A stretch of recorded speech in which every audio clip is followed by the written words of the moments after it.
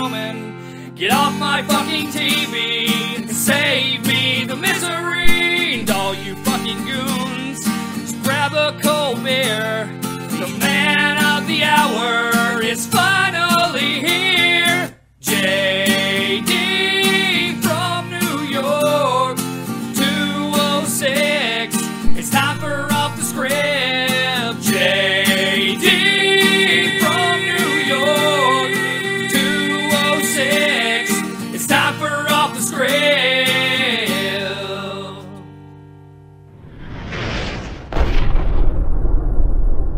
What is going on, guys? JD from New York here. Thank you for tuning back into the channel. Today is Summerslam Sunday, Summerslam 2016, tonight live on the WWE Network from the Barclays Center in Brooklyn, New York. This is Off the Script, episode 131, part number 3 for your Sunday, August 21st, 2016. Sorry for the lack of introduction on part 3. As I record this, it is 12:18 a.m. I don't want to sound like a fucking goon to everybody upstairs. I don't want to be loud and boisterous. I already recorded my Off the Script. I'm recording this intro last because I'm trying to do fucking 6 things at one time. As I'm recording this, I did an NXT reviewing results. I recorded Off the Script. I got to get all these videos up because LeBar is going to be in town on Sunday morning, and we're going to go into Manhattan. We're going to go visit Chris Jericho and Matt Hardy, I believe, and Christian. We're all going to be there hanging out with those guys, and it's going to be fucking awesome. So I'm going to have a action-packed fucking day for you guys. So make sure you guys are following me on Twitter, man. It's going to be a huge day. As you guys are seeing this, I'm in Manhattan right now, and then towards the later afternoon, 2, 3, 4, we're going to be in Brooklyn at 205th American Bar and Grill. We're going to be hosting a Q&A. We're going to be watching the pre-show, drink specials. There's going to be a DJ. I'm going to be there with Justin LeBar. We're going to be having fun. Make sure you guys show up. Call me a fucking goon. Whatever the case may be, we will be there. What happens after that, I don't know. Either way, I'm watching SummerSlam. I'm going to try and get up a review of some sort to you guys later on tonight. Don't know what's going to happen with that. I am playing it by ear right now because Justin LeBar is a man of many surprises. I don't know what the fuck's going on with that, but I will be with him the majority of Sunday. So make sure you guys are following me on Twitter at JD from NY206. This is Off the Script, episode 131, part number 3, the number 1 fucking podcast in your subscription boxes right here on YouTube.com. So thank you guys so much for joining me on your Sunday mornings. We got a lot to go over. If you guys missed anything that I did this week, NXT included, I got breaking news on SummerSlam, all the hottest stories going into SummerSlam. Literally, not going to go over everything because I'll be here forever. Everything you guys need is down in the description below of this very video. Make sure you guys go check that out. I will have more WWE 2K17 content coming up. The finals of my King of the Ring Road to 2K17 finals between AJ Styles and Sami Zayn. That's coming up next week.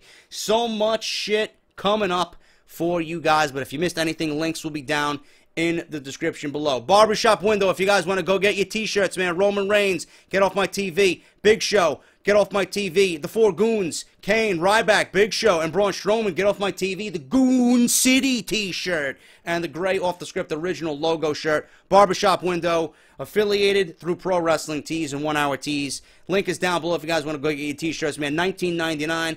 They ship internationally, worldwide, so no matter where you are, you can always represent Off the Script. My buddies over at WrestleRumble.com, man. Today is the last day. You have up until 6 p.m., I believe, to get your picks in.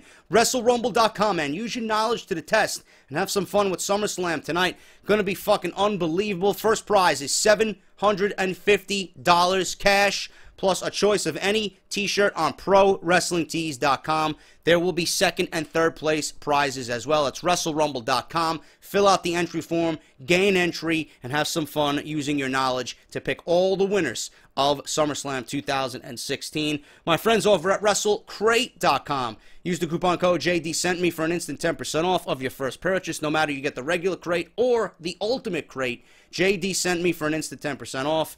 Subscribe to the channel, as always. I don't know what the fuck you guys are waiting for. And please check out the Patreon account, patreon.com/JD206. Read the mission statement on there. Find out what I'm about, why I'm doing this, where I want to go. If you guys feel the urge to pledge, never an obligation, always appreciated. Thank you to everybody that pledged towards the Patreon account. That's patreon.com/JD206. Enough of the talking. Let's get into the news for this SummerSlam edition of Off the Script, episode 131, part number 3. We finally have a reason as to why Eva Marie's suspension happened. Eva Marie's suspension revealed, and she plans to appeal. It was reported that WWE superstar Eva Marie has been suspended for 30 days for violating the company's wellness policy. As you guys know, according to a report from TMZ Sports, the reason that she was suspended was because of the drug Adderall that was found in her system. However, she is insistent that she had a prescription and plans to appeal the suspension that was handed to her by WWE. This is breaking news about Eva Marie's suspension for the WWE's wellness policy violation that was issued to her this current week. Adderall, as you guys know, was the same drug that Roman Reigns was nailed for his 30-day suspension. And it's unbelievable that seems like everybody in the WWE is failing the drug policy violation for literally the same thing. And if it's the same thing, WWE might need to alter that. Because for something like that, I don't know, man. I don't see it as being a huge deal as a PED or HGH or estrogen or anything else that these guys are taking to legitimately cheat the system. You know, I don't really consider Adderall, and you know, I really didn't state this when I talked about it with Roman Reigns. You know, we all fucking poke fun at Roman Reigns, and we don't know why these guys were taking Adderall. We don't know why Eva Marie was taking Adderall. According to her, she had a prescription for it. Roman Reigns, I don't think he had a prescription for it. So we were a little bit more harsh on him because he was the champion. Okay, that's why we were harsh on Roman Reigns. We were harsh on Reigns because he was the WWE champion. He was the leader of that locker room. That's why we were harsh on Roman Reigns. When you look at Eva Marie and the situation that's happening with her right now, and the same drug that she took was the same one that Roman Reigns was taking, she's not really in a position where she's champion of the women's locker room. She's not the #1 go-to women wrestler in the WWE. She said that she had a prescription for it. This may be one of those things that it was just unjustly wrong in Eva Marie's case. And I don't know what's going on with this, but obviously if she has a prescription for it, WWE didn't give two fucks about the prescription that she had for the Adderall. The paperwork that Eva Marie is referring to is her prescription for Adderall according to Daily Wrestling News, which she tested positive for and caused her to violate the policy, resulting in the suspension. If you recall, Adderall was also, like I said, the same drug Roman took to miss 30 days last month. Confirmation from WWE was never announced publicly, but they are not required to release the drug in question in these matters. A WWE source noted that the medication is not approved by the company, but since Eva Marie insists she had a prescription from a medical professional, she will appeal the suspension. It's unlikely that it will be overturned over the course of the next month, but the best Eva might hope for is the financial compensation for the month's worth of missed time. WWE requires their performers to disclose to them the medications that they will be taking and must be approved by the company. In this case, the medication was not given approval, and therefore Eva Marie was suspended. She issued the following statement to TMZ regarding the suspension. I am disappointed that this suspension has occurred, yet understand and respect the WWE and the fact that they're going to uphold their wellness policy to the letter and won't compromise on its integrity. I violated the policy by not turning in portions of required paperwork in the time frame WWE Medical deemed timely. I look forward to my return, end quote. There are now 13 advertised matches, which should have been the fucking case because the build for SummerSlam has been fucking awful. There are now 13 advertised matches for Sunday's SummerSlam, including the multi-woman match, which Eva Marie was originally booked in. The WWE website still lists the match on the card, acknowledging Eva Marie's suspension casts a cloud of uncertainty over the match. Who gives a fuck? Nobody wanted to see the match anyway. So I doubt anybody's going to be interested in the match now that Eva Marie is not in it. Who gives a shit? As of now, it's being billed as a 3-on-2 handicap match, putting Becky Lynch, Carmella, and Naomi against Natalya and Alexa Bliss. Nikki Bella could come back as being rumored. She is medically cleared by WWE if they want to go that route. There's been some speculation that Nikki Bella could be inserted into the match to replace Eva Marie, but that could prove tricky to bring a returning Nikki back to a heel team. There's also the chance that WWE could use Nia Jax in that role in a spot fill-in, one-time deal, though she is a member of the Raw roster. I don't want to see it happen. I really don't want to see that happen. Brand exclusivity. You don't want to do it because someone got suspended. It's not Nia Jax's fault. Don't ruin the integrity of the brand split.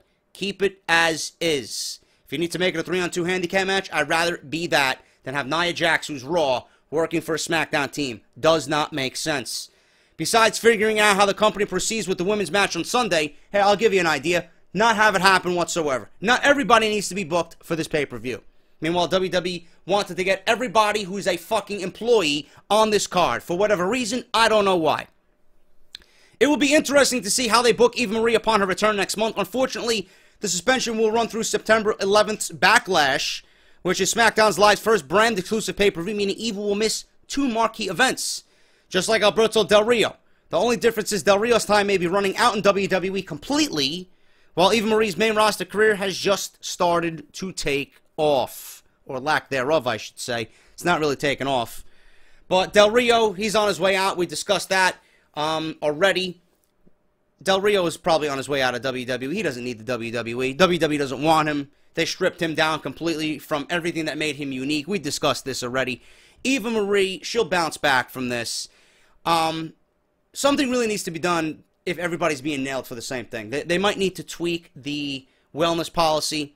We were hard on Roman Reigns because he was the WWE champion. You should know your limitations as the champion. That's why we were hard on him. Eva Marie, I'm not going to completely blame her for the suspension. You know, WWE might be using this, and I haven't read anything. I don't know where this could be reported, but I'm just taking a shot in the dark here. It might be WWE is trying to pretty much bounce back from the Brock Lesnar situation and trying to uphold their wellness policy, being that Lesnar has come under a lot of scrutiny for not being suspended for obviously being one who violated the policy. If he failed a USADA drug test, more than likely he's going to fail a WWE-administered drug test. WWE might be using Eva Marie, Alberto Del Rio, and Paige as fucking scapegoats here. I don't know. I would not be shocked if that's the case. If that comes out, I would not be shocked at all. I have not read anything of such. I have not heard rumors about that. I'm taking a shot in the dark here. They might be using the Brock Lesnar situation and want to sweep that under the rug, and they're using all 3 of these WWE superstars as a crutch to pretty much kind of rectify what happened with Brock Lesnar. I don't know. Call me crazy. Let me know what you guys think about that one.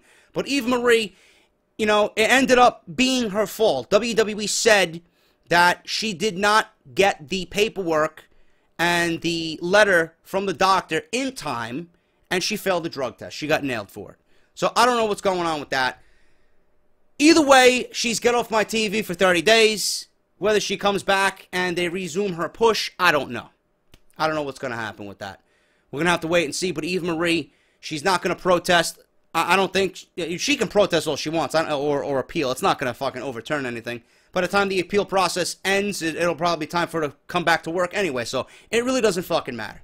You know, Paige got suspended on her birthday, her 24th birthday. Alberto Del Rio really doesn't give a shit. I think he's on his way out of WWE. Anyway, he's got an out clause. He can leave at any time. I'm more concerned about Del Rio and his spot on SmackDown, leaving another gaping hole in that roster. There's a lot of gaping holes in that roster. So right now, losing Del Rio, a quality hand, is going to, again, -1 from that SmackDown roster, in which it does not need to minus anything. You need to add. Anytime we see SmackDown minusing someone off the roster, they're more and more in trouble. We don't want to see that happen. Paige is on Raw, obviously. I would like to see Paige in a more vibrant role in the women's division. Looks like her relationship with Del Rio really got the best of her. She really hasn't been concentrating on her work. This is clear as day. I mentioned this already. And I don't know what's going on with that. Rumors going around that she's injured. But who knows what's going on, man. Only time will tell. With all three of these individuals, only time will tell. Eva Marie will be back. Del Rio, not so much. Paige, she's only 24 years old. She's not going anywhere. She'll be back on TV. Del Rio is the one that has the biggest question mark looming over him. But it's been a crazy week for suspensions. WWE, again, possibly using all three of these stars as a crutch to pretty much lend some credibility to their wellness policy in the light of Brock Lesnar. I don't know about that. Let me know what you guys think about that notion. WWE superstar Cesaro to move to WWE Smackdown Live in a possible trade. WWE superstar Cesaro has been one of the bright spots in WWE for years now. He upped his game even more so after his tag team partner Tyson Kidd went down with a career-threatening injury after a scary landing in a match with Samoa Joe. While it is unknown if Kidd will ever return to the ring, Cesaro is almost fighting for his friend, and 2015 was the year of Cesaro's best work, possibly. Sadly, he had to leave due to a shoulder injury, but he did come back as good as ever. Most fans assumed that when the WWE draft and brand split came, Cesaro would easily be one of the top stars on one of the rosters. However, he ended up going to a very stacked WWE Raw brand that had Roman Reigns, Seth Rollins, Kevin Owens, Sami Zayn, Chris Jericho, Sheamus, and Finn Balor, and many, many more. This doesn't even include the tag teams or female superstars that also would need time on Raw. Cesaro even mentioned he may belong more on WWE SmackDown Live, and this could not be any further from the truth. This may actually happen as well. According to Daily Wrestling News, it is being said that Cesaro's current storyline on Raw will eventually lead to his move to the Blue brand. This comes right after the news of Randy Orton and Kevin Owens possibly switching brands. This could mean a possible trade may occur. Or, this could be complete bullshit, and the Sheamus Best of 7 series could really land Cesaro to move over to SmackDown. Maybe they intertwine some kind of storyline into this, in which the loser would leave Raw, and it would come down to a 3-3 tie. You add a nice stipulation to the end of that. Listen, you know, we went this far. I'm tired of this shit. Loser leaves Raw, get him off the fucking brand. That could possibly happen. I'm just saying. I don't know any inside information. I could see it happening. Seriously. As of right now, the only way for someone like Cesaro could move, or to move to the red brand, is in a trade, unless they have a loser leaves Raw match, which I just mentioned, with him and another superstar. It is unlikely that Stephanie McMahon or Mick Foley would allow for such a match to happen, especially so soon. However, a trade would make a lot of sense if both brands knew they were getting something big out of the trade. Getting Randy Orton for Raw in a trade that would send Owens and Cesaro to SmackDown Live could be a smart trade for both brands. I would do it. If I was SmackDown, I would trade Orton. If I was Raw, I would trade Cesaro and Owens for Randy Orton. I think it's going to help bolster SmackDown immensely. That's just me, though. But I could certainly see that happening. But I face Randy Orton on Monday Night Raw. I don't know. Face Randy Orton really doesn't do anything for me at all. And I know I had a couple people come at me already saying, "Oh, JD, why are you speaking bad about Randy Orton, man? He's still a main event guy, man." Yeah, he's still a main event guy as a heel. As a babyface, he makes me want to fucking puke. It's disgusting. So Randy Orton could move in a possible trade over to Raw. Could send Owens and Cesaro to SmackDown. Could be a smart trade for both brands. Basically, Raw gets a top veteran who has been in the main event scene for more than a couple of years. Meanwhile, SmackDown gets two big up-and-coming stars that could help the Blue brand a lot. Plus, there's a big chance that both men get more of an opportunity to be used on SmackDown. Definitely true. Right now, Raw has to get a lot of people's attention, and they have to get a lot of people on television. Sami Zayn, in fact, isn't even being used right now the way he should be being used. And at one point, he was slated to miss SummerSlam. In fact, they actually booked him in a match that makes no sense, teaming with Neville against the Dudleys. So, Sami Zayn and Neville, both on the show, pre-show, but they're on the SummerSlam card nonetheless. Doesn't help the fact that WWE had nothing planned for Sami Zayn and Neville, and now they're in a match that literally nobody gives two flying fucks about. But despite Sami Zayn not being on SummerSlam at one point this week, and now he's on the card, he won his match against Kevin Owens at Battleground last month. Match of the night. One of the best matches of the year. Zayn could be big for Monday Night Raw, but he's being overshadowed by everybody else on the brand. And a move to SmackDown for Sami Zayn could be great as well. We also have not even added in what WWE will do with the NXT stars once they get called up. Well, after We've seen NXT TakeOver in Brooklyn. Bayley's obviously moving up. Samoa Joe lost the title to Nakamura. He may be moving up. Where are they going? Raw? Or are they going to SmackDown? Is Joe going to go to SmackDown? I would love for Joe to go to SmackDown. You know, I think he could be the fucking heel that they need on SmackDown. Please, let it happen. Can you imagine Samoa Joe and AJ Styles in the main event for the WWE Championship? Please. My cock is getting hard at the moment. No, not really, but you guys get the fucking, thought behind that. I would love to see that. The likes of Nakamura, JD, all you do is talk about cock, man. Give me a break, man. So did Andrew Dice Clay. Look at where it got him. Biggest fucking comedian of all time, or at least one of them. The likes of Shinsuke Nakamura, Samoa Joe, and Bayley are rumored to be called up this year. With that being known, the company has to figure out how to use everybody in a good way, or things won't go well for WWE in this new brand split era, the new era. For the most part, SmackDown Live has been using talent quite well.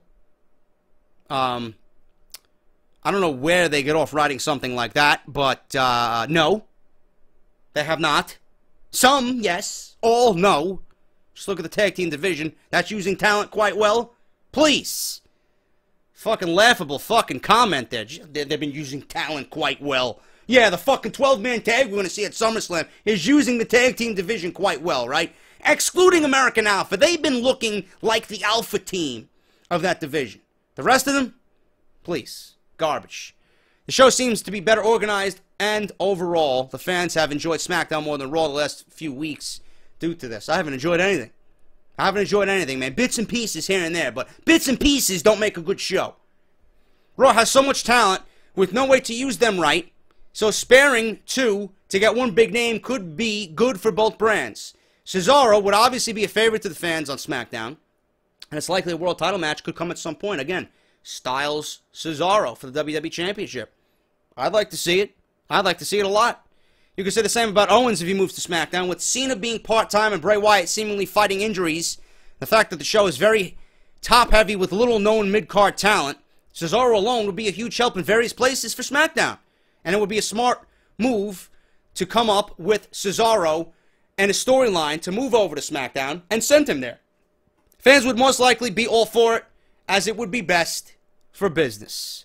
Listen, obviously we all know moves need to happen to bolster SmackDown. Cesaro obviously is one of those guys, just like Sami Zayn, that's going to get lost in the shuffle because WWE is concentrating on Rollins and Reigns and Balor and all their top guys, right? All their hand-picked guys.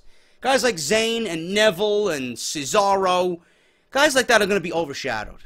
And they don't deserve to be overshadowed. They don't deserve to be overshadowed. This is a new era. And a new era means we need to see and want to see new talent being brought up. Sami Zayn, Kevin Owens, and Cesaro are on the cusp of being main event talents. They have everything that it takes to be a main event level talent. SmackDown might be the brand for that to happen. Do something about it. But we all can be in agreement here that something needs to happen. Hopefully, we get what we want in the form of a Zayn, a Cesaro, or Kevin Owens moving over to SmackDown via a storyline on Raw or a trade happening with Raw and SmackDown. But something needs to happen. James Storm, done with Impact Wrestling. Possible return to NXT. This is unbelievable here. James Storm is one of those guys that I wanted to see in WWE. In fact, he was in NXT for just a little bit. He was in NXT for a cup of tea, right? The world of professional wrestling is a weird, weird place.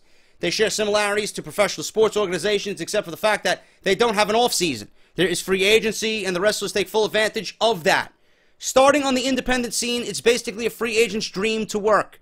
Sports entertainment outside of the WWE is still popular and offers ample opportunities. Talent in pro wrestling can work for multiple independent promotions. Ryback, who was just officially released by the WWE, is charging nearly $5,000 per appearance. Really? $5,000 for appearance. You're going to pay Ryback $5,000 to put the people to sleep. Great job, man. I think he's overcharged. I think Ryback is big up here. And there's not much going on up there. I don't know what the fuck he's thinking about, but Ryback is not worth a $5,000 appearance. Absolutely not. Some wrestlers even make a living working the independents. Jay Lethal wrestled in other promotions for years before committing to Ring of Honor. Before Lucha Underground, all those guys and girls traveled the world in different promotions while making a name for themselves. Quite the opposite has happened with Impact Wrestling. Instead of it being a full-time wrestling promotion that can sustain itself, they have turned it into a glorified indie promotion and simply won't admit it. Talent has left and signed with WWE. Bobby Roode, Eric Young, Samoa Joe, Austin Aries, all from TNA. Some of the biggest names in the history of that company gone over to TNA and WWE. However, one wrestler who arrived right after Samoa Joe decided not to stay with NXT, James Storm, appeared for an episode or two, but he left and re-signed with TNA Impact. He didn't take advantage of the free agent system. It was a huge surprise to many. Storm seemed re-energized in NXT, and the step was a big one for his career. Then he went back to TNA. Many believed it was a huge mistake, as fans are souring on Impact Wrestling by the day, but I think they're a little bit better, and I even admitted that TNA seems like they're slowly turning the corner, and I want to see them succeed because they got a nice crop of talent over there, you know? Apparently, his latest tenure in Impact Wrestling didn't last as long as many thought. According to SEScoops.com, James Storm is done with TNA and may be heading back to NXT. We're not sure if this is part of a storyline or not, but James Storm announced at Wednesday's TNA Impact tapings in Orlando that he's done with the company due to BS contract stuff that went on behind the scenes. I don't know what that could mean, but obviously if James Storm signed the contract and he signed the contract and left TNA, obviously it was for more money. TNA offered him more money. Maybe they weren't paying him on time. I don't know. We don't know any of that shit. It's all speculative rumors right now, but James Storm said it's BS contract stuff, in quotes. Storm went on to thank the TNA fans and said that he wanted his last match to be against Bram. He also teased that we may see him team with an old friend soon, and an apparent tease at joining Bobby Roode in NXT. There was no real reason why Storm left NXT in the first place, but multiple outlets did report Impact Wrestling was willing to offer him over double than what WWE was offering. Listen, you can't blame him. You know, WWE shouldn't blame him either. They wanted Storm, but they really didn't want Storm. They wanted him, but they didn't. So TNA Impact, you know, his home, the place where he's been all these years, offered him more money. They didn't want to lose him. You know, they figured they have big plans in the future. Obviously, a lot of changes are going to happen. They wanted not Bobby Roode, they wanted James Storm to be a part of those changes. So they offered him double the money. And you can't blame him for taking the better offer. He's got a family to feed. He wants to make money. You know, you're never going to, you know, people don't understand that money goes a long way. And if you're doing something that you're passionate about and that you love, you want to be rewarded. So James Storm figured, you know what? I'm going to go back home. I'm going to go back where I'm comfortable. I'm going to go back where everybody knows me, and I'm going to make the money that I want. You can't blame him for that. I don't blame him for that. You know, it sucks as a fan because I wanted to see him in NXT, but now we might have that opportunity. Storm probably made a mistake, but to the wrestlers, money has always been an important consideration. Simply put, money and dates are vital to deals with pro wrestlers. The WWE has a rare opportunity if they can have Storm and Bobby Roode on the same roster. After Roode made his debut on WWE NXT and what we've seen from TakeOver Brooklyn, obviously Bobby Roode is not going to be teaming with James Storm and reforming Beer Money. Not going to fucking happen. He instantly turned heel and now is an internet sensation. Thanks to Tommaso Ciampa and Johnny Gargano. The Glorious Bomb has struck a chord with WWE Universe and is being replicated by fans across the world. Roode's popularity would play right into a return by James Storm. Beer Money is arguably one of the best tag teams of the last decade. They broke up, and Roode turned heel in TNA. That led to a TNA World Heavyweight Championship run where he became the It Factor. Well, WWE has the It Factor now. All they need is the other half of Beer Money to recreate that glorious tandem. You know? Maybe they can hold James Storm off television for a little bit, bring him back, make sure he's signed to a contract, make sure he stays in NXT this time. Bobby Roode, no doubt in my mind, is going to be a major star player for NXT. He may very well be the NXT World Champion before the end of the year, when all is said and done. There's no way someone that popular, right out of the gate, without wrestling a live match on television, is that fucking over. There's no way. Maybe Bobby Roode wins the title, and James Storm, again, you kind of recreate that storyline, an ex-tag team partner, jealous of his former partner, succeeding and achieving so much success, comes in, fucks him up, ruins the opportunity for him, gets his revenge. We could see a James Storm versus Bobby Roode match in NXT. I'd love to see that. There's various ways to go about it, but James Storm looks to be done with Impact Wrestling right now. Possible return to NXT. It's all speculative rumor right now. Nothing is concrete. So we're going to have to wait and see until more comes out about the story. But right now, James Storm is done with Impact Wrestling, according to SEScoops.com. Backstage notes on why former WWE superstars decided not to return for the brand split. And I'm not really going to go over all of this. Obviously, we've been talking about this for several weeks now. Rumors swirling around that Goldberg, Angle, Jeff Hardy. Jeff Hardy's still with TNA. Kurt Angle's a free agent. He's doing independent work here and there. He's with What Culture Pro Wrestling. Goldberg has been teasing a return to the company and a match with Brock Lesnar. Rey Mysterio obviously is contracted to Lucha Underground. He's not going anywhere. But other names they were talking about is Shelton Benjamin. They were talking about MVP. They brought back Kurt Hawkins and Jinder Mahal for enhancement talents. Rhino was brought up to the main roster as an enhancement talent. But the main names there were Carlito, Shelton Benjamin, and you guys get the point. Those are the names they were going after. The first part of the plan was to promote a contingent of NXT superstars without leaving the developmental territory, bare bones. They didn't want to leave NXT, pretty much ruined. That was their mindset. So they promoted 6. 6 was the number. How they came up with that number, I don't know. That's why WWE fans witnessed the immediate impact of Finn Balor and American Alpha for the same reasons that Samoa Joe, Nakamura, and Bayley remain in NXT. The second part of the plan was to reach out to former WWE superstars who could still go, but were willing to put their peers ahead of themselves. They wanted old-time talent that were familiar with the company to put over new talent. That's what they wanted.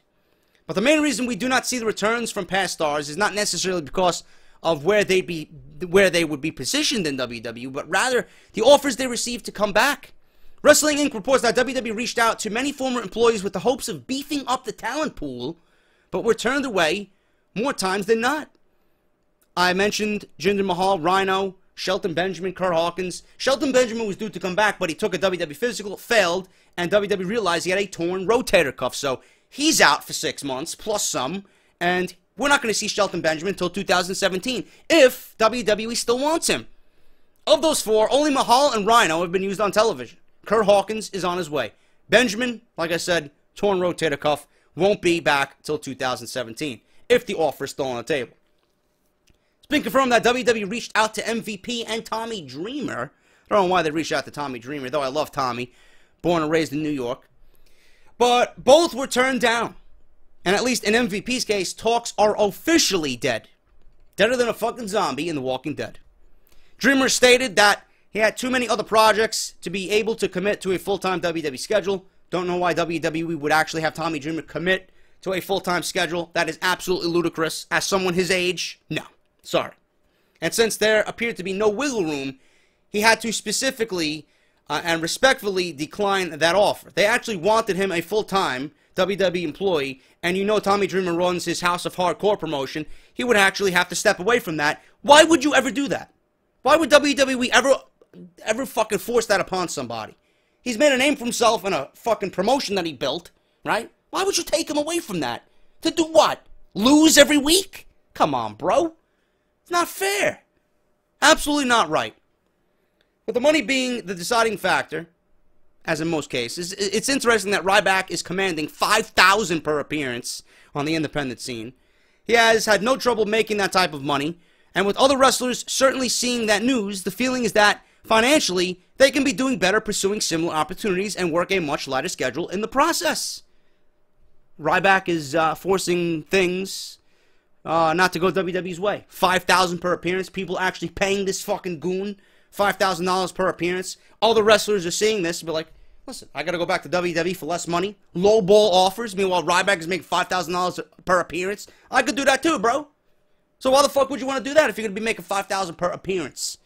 So, Ryback seemingly fucking things up. Based on that rate and what some top TNA stars are currently making, it was discovered that some significant mid-card level talent in WWE were making less. Two names that continually come up may be the ones on WWE's radar, which are Carlito and John Morrison. We've indicated on several occasions in the past that Vince McMahon remains extremely interested in bringing Johnny Mundo back to WWE television, but with talks that he would be in a much more of an enhancement talent with a name. Now, you're going to bring Johnny Mundo in. Johnny Mundo's going to be a fucking star. You're not going to make him an enhancement talent, Vince. What kind of fucking shit is that? Johnny Mundo has all the makings of a world champion. Don't give me that shit. Enhancement talent John Morrison. Please. Fuck that. If I was these guys, I'd let Vince McMahon have it in person. Carlito was expected to return to a managerial capacity to help the Shining Stars get over, but all is quiet on fronts in recent weeks. Hawkins was never able to ascend higher than the lower mid-card, but he is set to return to Smackdown over the next couple of weeks. His first vignette reminded many fans of a blend of Tyson Kidd and Chuck Norris, as his video showcased facts about the porn. I was going to say the porn. I don't know why, I got Eva Marie fucking porn on my head. Jesus Christ. Chuck Norris, as his video showcased facts about the porn. Again, I was going to say it. Look at me. The former WWE superstar, including the fact that Hawkins has counted to infinity not once but twice.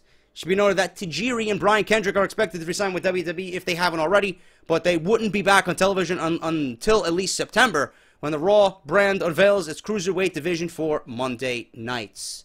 Listen, WWE needs to get out of this fucking stigma about bringing ex-talents back as merely enhancement talents. You need all the star power you can get to make that brand, SmackDown especially, legitimate. If you're going to bring in a Shelton Benjamin and a John Morrison and a Carlito, right? Those guys are big enough names that you could use them in a upper mid-card main event level, especially Morrison and Benjamin. Why would you bring in Johnny Mundo to be an enhancement talent? It makes no sense. Absolutely no sense. I don't like hearing that whatsoever. I don't blame these guys at all for turning WWE's offer down. Fuck them. If they're not going to be utilized in the way that they know they should be utilized, fuck WWE. That's it. Simple as that. Finally, guys, Roman Reigns. Can't end the fucking off the script without Roman Reigns. Possibly returning to the main event after SummerSlam. Shoot me dead right between the eyes right now. Roman Reigns is part of the amazing Samoan dynasty in WWE.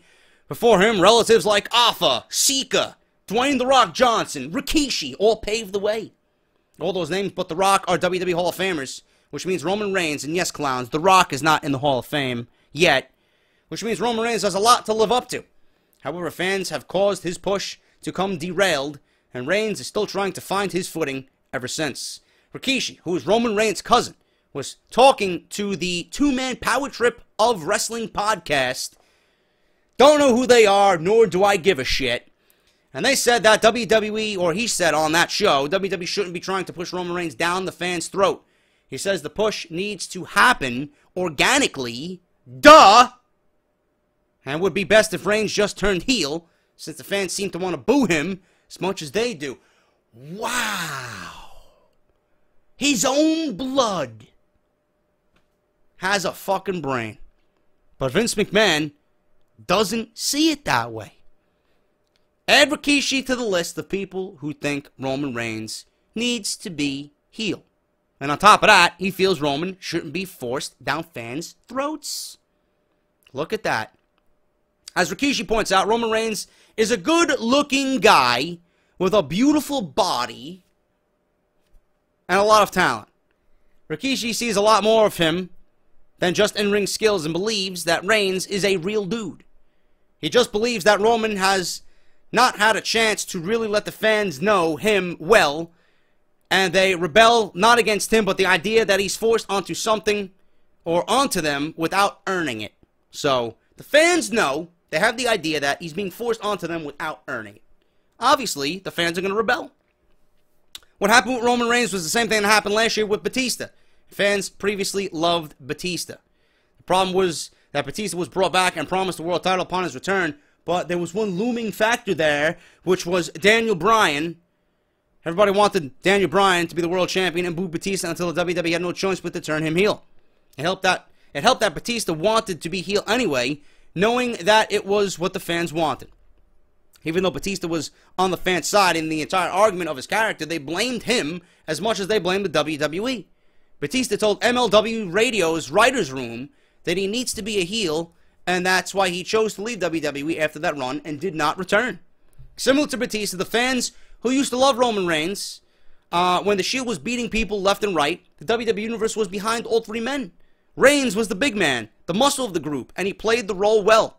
However, since the breakup, Roman had struggled to get over with the promos, and while he's been amazing in some matches that he has had, fans don't seem to want to admit it.